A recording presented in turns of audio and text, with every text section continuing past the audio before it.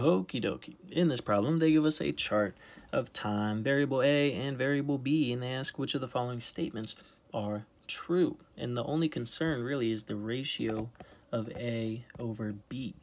They're asking about how it's increasing or decreasing over certain time intervals. So all we need to do in this problem is create another little chart, 1, 2, 3, and 4. So to find the ratio A over B, we will literally take the value of A and divide it by the value of B, and that'll give us the ratio A over B for time 1. And then we'll repeat the process, this divided by this divided by this, and this divided by this for the rest of the values. So I'll go ahead and skip ahead to those values filled in here.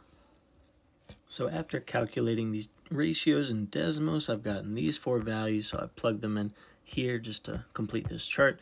And now let's go over each of these statements. So they say the ratio decreases on the interval 3 to 4. So we look from 3 to 4, and we ask ourselves, does that decrease from negative 23.4 to 1.49? Of course not. That is an increase in value from negative 23 to 1.49, so that is false. So then we check for 1 to 2, and we check for if it's decreasing. So from 1 to 2, it goes from 1.7 to negative 23.4, so that is a decrease. So that is a true statement.